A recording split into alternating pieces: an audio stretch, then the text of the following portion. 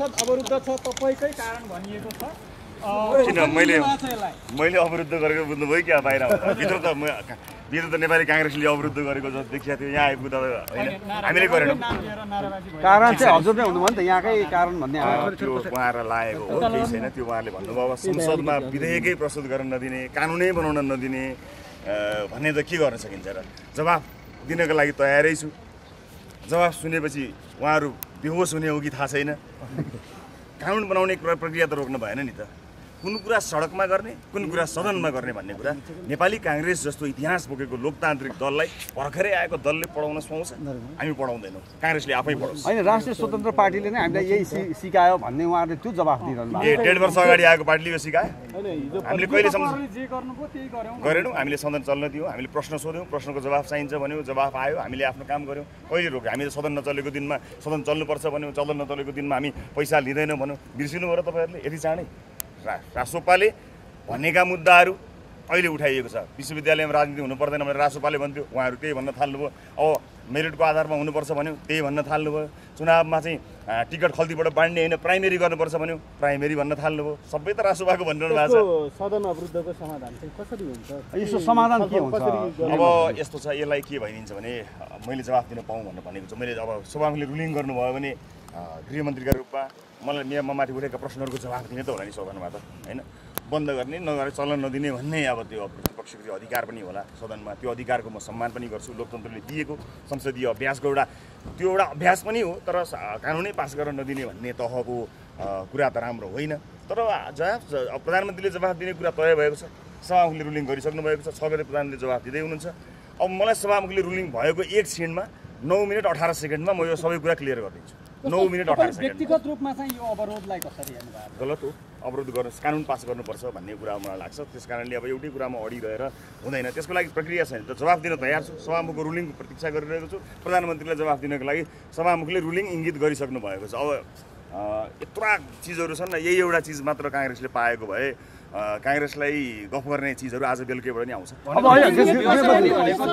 सुन तस्करीको विषयमा आएको प्रतिवेदन कहिले फलो हुन्छ यो सुन तस्करीको विषयमा प्रतिपक्षमा हुँदाखेरिदेखि उठाएको विषय यहाँहरुलाई अवगत नै छ यो त्यतिखेर बनेको एउटा आयोग हो त्यो आयोगले प्रतिवेदन बुझाएको प्रतिवेदनमा सम्भवतः पहिला कहिले भएको त मलाई थाहा छैन मेरो हात पर्ने बित्तिकै त्यसलाई अध्ययन गरेर प्रधानमन्त्रीलाई बुझाएर र प्रधानमन्त्रीले गो अहेड जे छ त्यही भनिसकेपछि त्यस सम्बन्धी कुरा अगाडि बढेको छ काहीँ कतै कसैसँग कुनै कम्प्रोमाइज हुँदैन केही पनि हुँदैन आयोगले दिएको प्रतिवेदनमा भएका विषयवस्तुमा टेकेर रिइन्भेस्टिगेसन हुन्छ जसलाई उन्मुक्ति दिन खोजिएको छ उन्मुक्ति दिनेहरुमाथि कारबाही हुन्छ उन्मुक्ति पाएकाहरूले केही समय रमाए होलान् कोही रमाउन पाउँदैन कोही छुट्दैन काहीँ कतै कसैले प्रभावित पारेको छ भने त्यसलाई निर्ममतापूर्वक हेरिनेछ म कति दिन गृहमन्त्री हुन्छु भन्ने मलाई थाहा छैन तर मेरो लागि आजकै दिन अन्तिम दिन हो भने पनि म आज आफ्नो तर्फबाट गर्नुपर्ने काम गर्नको लागि प्रतिबद्ध भएर आएको छु केही गरौँ भनेर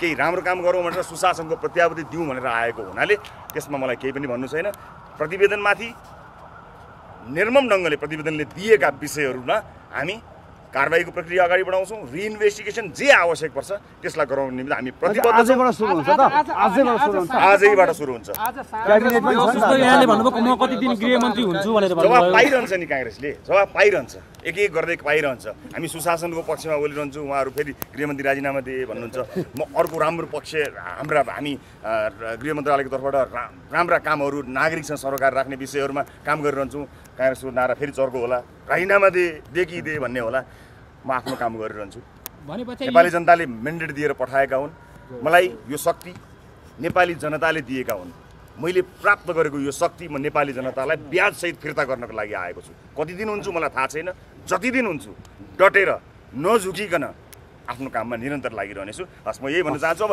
संसदमा मैले समय पाएपछि नेपाली कांग्रेसले उठाएको कुरा के रहेछ त्यसको वास्तविकता के रहेछ म राम्रोसँग बताइदिन्छु उहाँहरुलाई थाहा होला ठुला माछा पनि बाँकी रहने भएन हैन त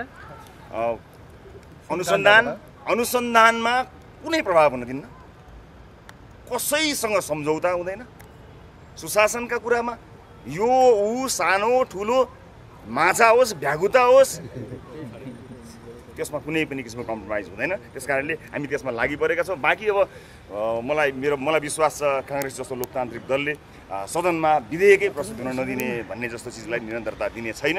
र के विषय उठाएको छ, त्यसको मेरिट के हो, त्यो कहाँ उठिएको छ, त्यो के हो, त्यो कस्तो उजुरी हो, कसले गराएको हो, कहाँ छ, के छ, त्यति कुरा चाहिँ एकपटक सदनमा मौका पाएँ भने नेपाली काङ्ग्रेसलाई पढाउने इच्छा छ। 9 मिनेट 18 सेकेन्डमा। धन्यवाद। नयाँ कुरा सुनाउनु भयो, राजीनामाको कुरा सुनेको थिएन मैले, भित्र भर्खर सदनमै थिएँ। सुन्नुभएको थिएन? राजीनामा माग्नु भएको छैन कसैले। काङ्ग्रेसको प्रदीप पौडेलले माग्नु भएको कसैको मागेको छैन, हामीले सुनेको छैन। सदनमा मैले सुनिनँ। म आउनुभन्दा अगाडि थियो होला, मैले सुनिनँ। तर अब उहाँहरूले आफ्नो कुरा राख्न पाउनुहुन्छ। अब सभामुखज्यूले 15 मिनटलाई स्थगित गर्नुभएको छ। 15 मिनट पछाडि के निर्णय होला? के लाग्छ तपाईँलाई, यो 15 मिनटकै लागि हो कि कतिका लागि हो? नै अब यो हेर्नुहोस्, नेपालको राजनीति मैले भन्दा बढी तपाईँहरूले बुझ्नु भएको छ। त्यस कारणले 15 मिनट पछाडि के हुन्छ नि तपाईँले अनुमान गरिसक्नु भयो होला, त्यही हुन्छ। तपाईँहरूले जे अनुमान गर्नुभएको छ त्यही हुन्छ। के हुन्छ तपाईँ चाहिँ भनिदिनु नि। होइन, मैले त अनुमानै गरेँ होइन, हजुरले जे अनुमान गर्नुभएको छ। जुन प्रश्नहरू उठेका छन् यसको विषयमा चाहिँ तपाईँ उपाध्यक्ष पनि होइन, के हो यो यस्तो प्रश्न निराधार होइन, यस्तो तपाईँ निराधार प्रश्न गर्न पाइन्छ। पार्टी सभापति, हाम्रो पार्टी सभापति अहिले उपप्रधान गृहमन्त्रीज्यूप्रति जे प्रश्न गरिराखेको छ, प्रश्न गर्नु अगाडि केही आधार त हुनु पर्ला नि। उहाँलाई सहकारीको विषयमा साथीहरूले प्रश्न उठाइराख्नु भएको छ। उहाँहरूलाई यो कुरा थाहा छ कि रवि लामिछाने कुनै सहकारीको सदस्य छ कि छैन, कमसेकम त्यति त हेर्नु पर्ला नि। त्यस कारणले सदन अवरुद्ध गर्नुहुन्छ, सदन चल्न दिनुहुन्न, बजेट आउन दिनुहुन्न, तपाईँको चाहिँ विधेयक प्रस्तुत गर्न दिनुहुन्न भने उहाँहरूलाई के भन्ने, धन्यवाद दिने? त्यस कारणले हिजो उहाँहरू सत्तापक्ष हुँदाखेरि चाहिँ सबै कुरा ठिक, अनि प्रतिपक्षमा जाने बित्तिकै सबै कुरा बेठिक, त्यो त भएन नि। तपाईँहरूले जस्तो हिजोका दिनमा आरोप लागेका व्यक्तिहरू मन्त्री हुन हुँदैन भनेर तपाईँहरूले नै होइन संसदमा बोलेको? अनि हाम्रो पार्टी सभापतिलाई, तपाईँको गृहमन्त्रीज्यूलाई आरोप चाहिँ कहाँ लागेको छ, कसले लगाएको छ? उजुरी नै परेको छ त, उजुरी नै परेको छ। कहाँ उजुरी परेको छ? जिल्ला प्रहरी कार्यालयमा त्यो तपाईँले उजुरी गर्ने मान्छेले त्यो सर्टिफाइड तपाईँ त्यहाँ सिग्नेचर गरेर उजुरी भएको छ, हेर्नु भएको छ तपाईँ? जाहेर किनले त प्रहरीले त्यसो हो? त्यो प्रहरीलाई सोध्ने कुरा हो, कहाँ मलाई सोध्ने कुरा हो त? प्रहरीले जाहेरी ल्याए मलाई सोधेर आन्सर आउँछ त हजुरको? प्रहरीलाई सोध्नु न, जाहेरी ल्याएको सही छैन, जाहेरी लिँदाखेरि प्रक्रिया पुरा गरेको सही छैन, कानुन ऐन नियम पालना गरेको सही छैन, त्यो हेरौँ न। राजीनामा मागेको सुनेको थिएन भन्नुभयो, अहिले हामीहरूबाट सुन्नुभयो। अब सुनिसकेपछि चाहिँ नि के भन्नुहुन्छ त? होइन, राजीनामा दिनुपर्ने कारण त हुनु पर्ला नि। राजीनामा दिने भन्ने कुरा त तपाईँको चाहिँ माग्दैमा दिने कुरा त होइन होला कि, जसले जे माग्यो त्यही दिएर हिँड्ने त होइन होला मन्त्रीहरूले। तर राजीनामा माग्नलाई यदि राजीनामा दिनुपर्ने आधार भयो भने त कसैले माग्नै पर्दैन, हामी त आफै दिन्छौँ। मन्त्री सत्ता पक्षको तर्क तपाईँले सुनिराख्नु भएको छ। योभन्दा अगाडि तपाईँहरूले जुन कुरालाई मानक बनाउनु भएको थियो, नैतिकताको आधारमा भन्नुभएको थियो, त्यही कुरालाई तपाईँहरूमा त्यही नियम लागू भयो त्यसको आधारमा भनेर भनेका छन्। यसप्रति तपाईँको टिप्पणी? यस्तो मैले अघिदेखि हजुरलाई के भनिरहेको भने, हामी प्रुफमा, प्रमाणमा, आधारमा बहस गरौँ भन्ने मात्रै हाम्रो पक्ष हो। हामीले जे भनिरहेका छौँ, हामीसँग प्रुफ थियो, आधार थियो, कारण थियो, त्यसलाई स्पष्ट पारेका थियौँ। तर हामीले अन्धाधुन्दा तपाईँको चाहिँ हचुवाको भरमा चाहिँ हामीले भनिरहेका थिएनौँ। हामीसँग आधार थियो, कारण थियो, तपाईँहरूले माग्दाखेरि दिन सक्थ्यौँ।